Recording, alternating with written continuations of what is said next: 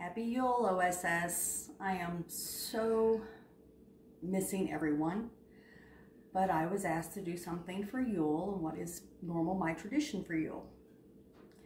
And it's to make a pineapple upside down cake. It's something my mama always made during the holidays. It's sweet, it's fattening, it's fabulous. My little twist on it is I make it look like a sun as the sun is getting stronger, coming back to us. So what we're doing today is a recipe I got from my mama. She supposedly got it passed down to her from her mama. So it's a little tweaking because we are gluten-free nowadays. So our ingredients is gluten-free Pillsbury. And because gluten-free cake mix is a little grainy, I add whatever brand you can get, whatever's your favorite, French vanilla pudding, instant, to it. That's what I have in this bowl. Mix your dry ingredients up first, because you want that pudding to be completely incorporated in with the actual mix.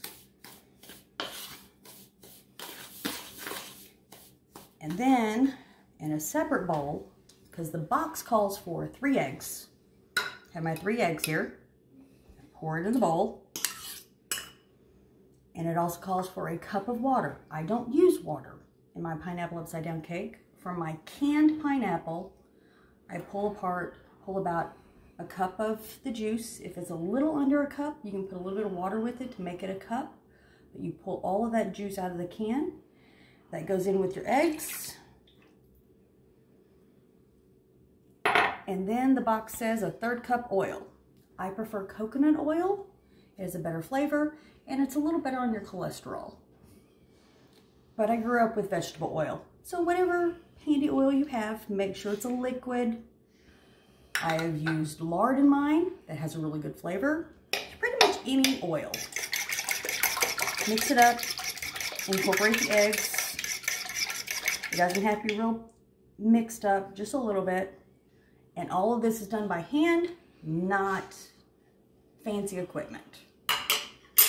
Remember, old school. You pour your liquid mix in with your cake mix. I like wooden spoons. Anyone who's been in my kitchen knows I have a lot of them. And it's just a family thing. My mom grew up on wooden spoons and cast iron, which we will be using. And I still do it today, and I taught my girls how to do it with wooden spoons.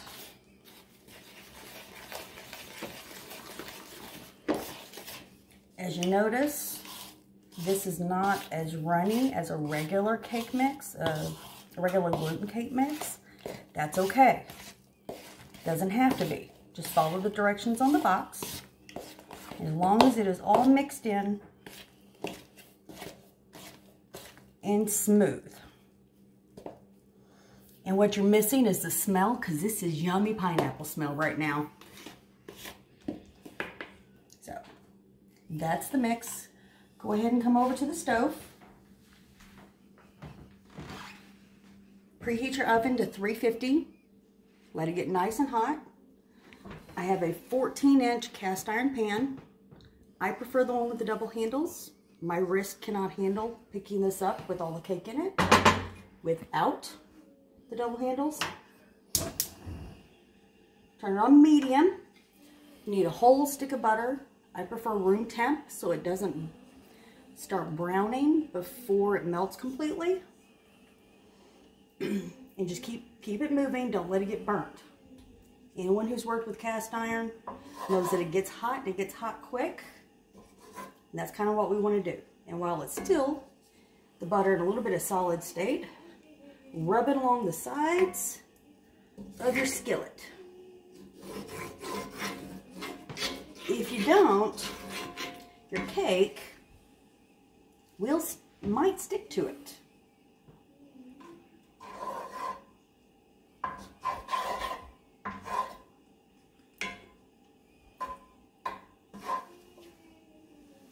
Make sure the burner's on. I know several of y'all have had my pineapple upside down cake at some of our potlucks. This is kind of the secret. It is not diabetic friendly. Do not try to use the sugar substitutes. It will not caramelize. You also, margarine does not taste good. You need real butter for this. Margarine has more liquids than butter does, and you want all of this fat and grease there. So, not diet friendly, not diabetic friendly. It's just the way it is. It's the holidays. Splurge with moderation. When the butter's almost all melted, about a cup of light brown sugar packed into your butter. Break it up. Mix it in real well. Make sure there's no clumps. And using a wooden spoon again, your cast iron will get hot. You don't want to use metal on it. Not for this. And if you use plastic, I have seen plastic melt. And don't use one of the fancy spatulas. That melts right off. And as you're stirring it, breaking up all the clumps, you're trying to get that butter and sugar to meld together to one.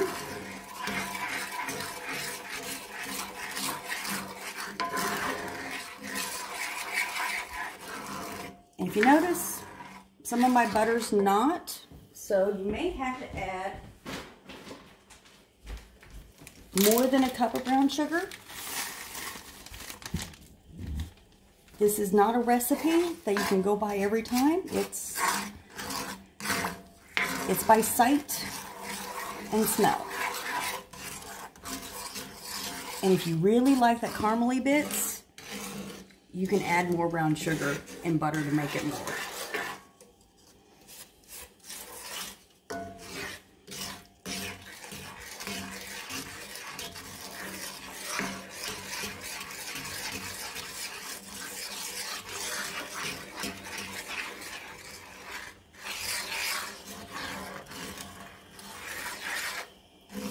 Turn it up from medium to medium high, because now we need it to get nice and golden. Right now, if you're feeling it, the sugar is grainy.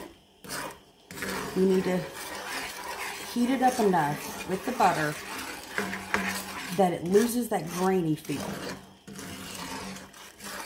And the only way to do that is to make caramel. FYI, this is a quick caramel recipe that you can pour and drizzle on pretty much anything.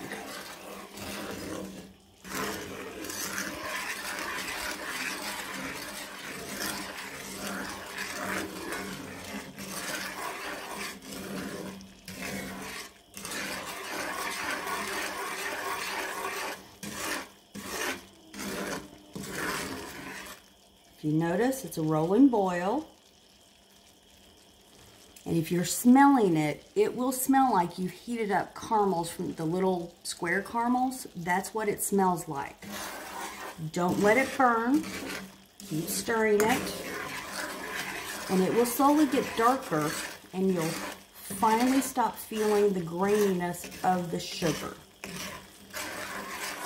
It takes a couple of minutes. And as long as you're stirring it like this, you can continue until you get you get it to the consistency you want. And that's about the consistency. You turn it off. Leave it on the stove.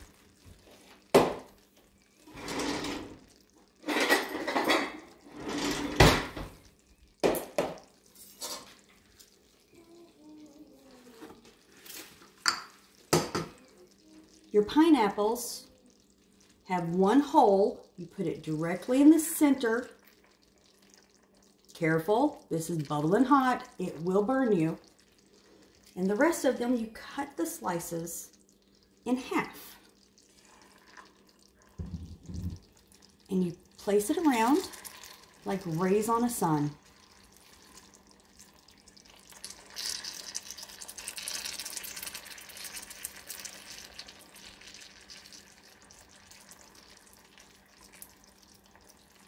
It also lets you be able to have a perfect guide of when you're cutting the pineapple upside down cake.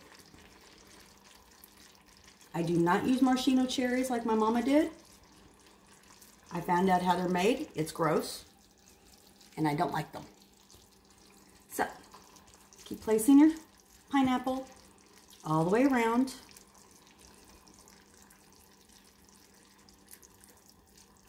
You can add more or less, depends on the sizes of the pieces you want to make. See how pretty that is? Next, while it's still hot,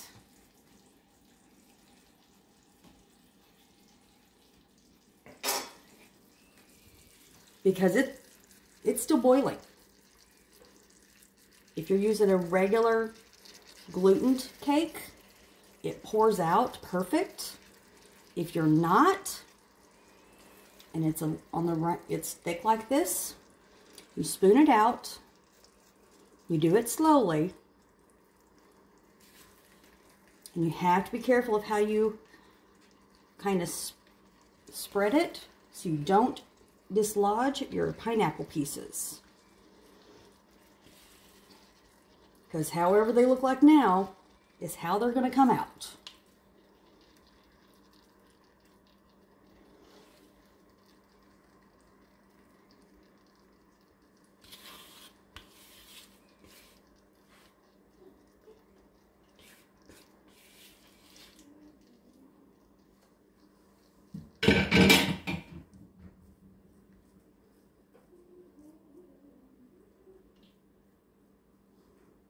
And you just work it a little till you get it in the placing you want.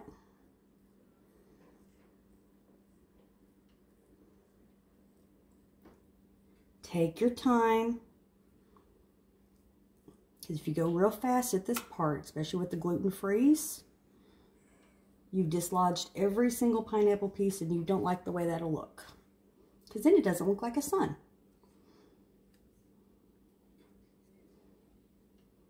Remember, don't eat your batter. It has eggs in it, raw eggs. So now that it's nice and pretty and in the pan, boiling hot, careful of how you pick up your cast iron. Bottom shelf, 350 oven. For the length of time it says on the box. So the Pillsbury gluten-free box says for I usually go with a 13 by 9 pan, says 38 minutes, 34 to 38. Keep it in the oven until the toothpick comes out clean in the very center.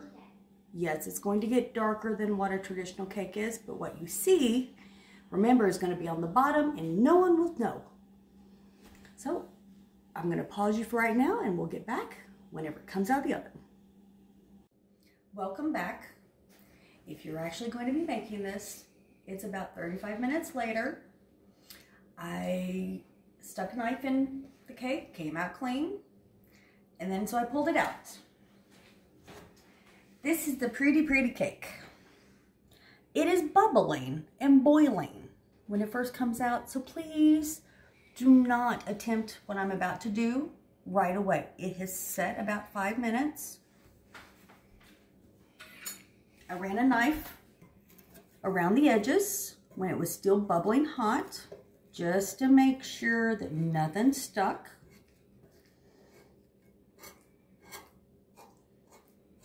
But you don't want it to cool completely, because if you do, then what's on the bottom won't come out. Put your cake pan on top. Gloves, cast iron's hot. If you've never done this before, you may want someone's help, because this can be the tricky part. Pick it up, flip it over.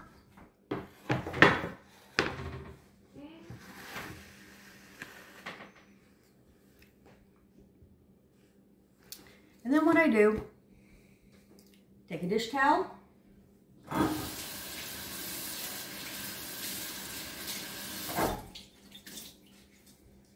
nice and cold and wet, put it on the bottom. That'll help cool off the cast iron. Yeah, I know you're not supposed to cast iron wet, so forth. I do. I also wash it, but I also oil it every time I use it. So, cool your cast iron a little bit.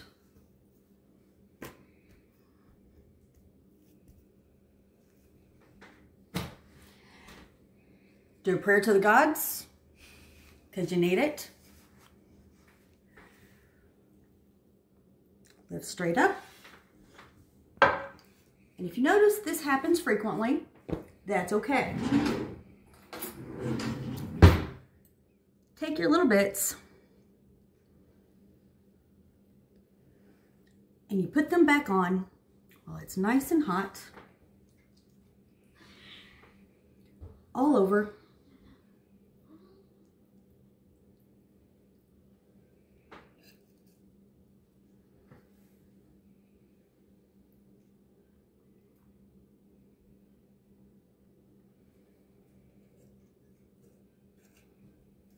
And you're having to work with this while it's still bubbling hot, people.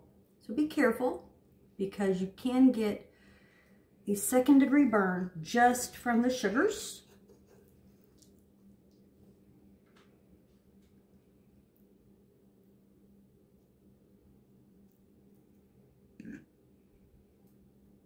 You want to smear this yummy stuff back on the cake. Because if anyone's ever had pineapple upside down cake, as it cools, this caramel that you created, it's nice and crunchy, and it tastes oh so good. And yes, I use my fingers, but I've washed them.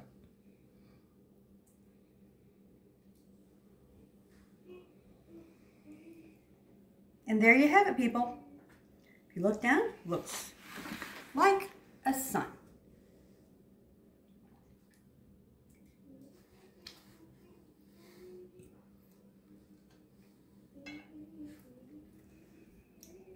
So recap on the ingredients.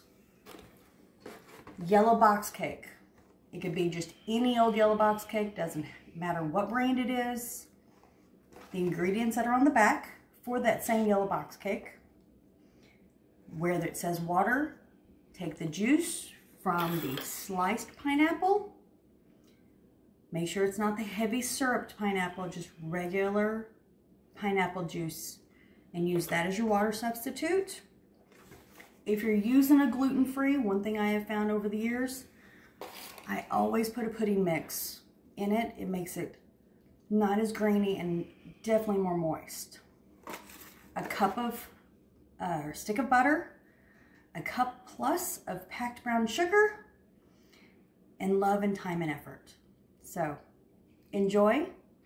I am sending this home to my kids so they can eat it, because I'm not eating all of that cake by myself. And I hope to see everyone soon.